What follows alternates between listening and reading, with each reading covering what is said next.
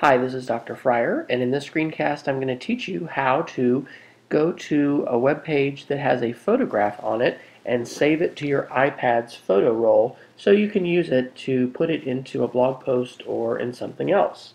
You're going to want to open the Safari web browser and you're going to navigate to the website that has the photos that you want.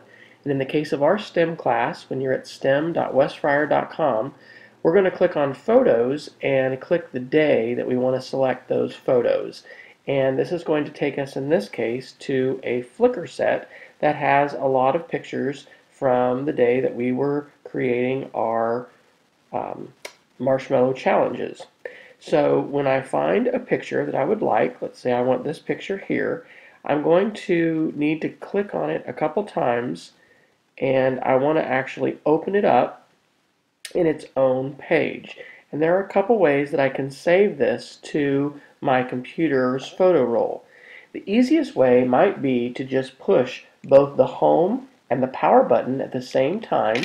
You're going to see the screen flash, and that is going to actually copy that picture onto your computer's photo roll.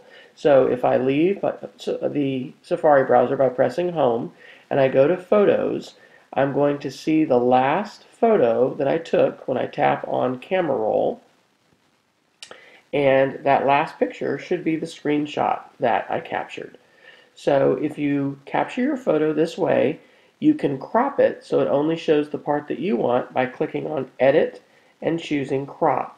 And then you can simply drag these corners to go to the spot where you want them to be, click on Crop, and click Save. Now that picture is in your photo roll and you are ready to use it. Make sure you use pictures that you have permission to use, and if you can, it's also a good idea to include the link to where you originally got the picture.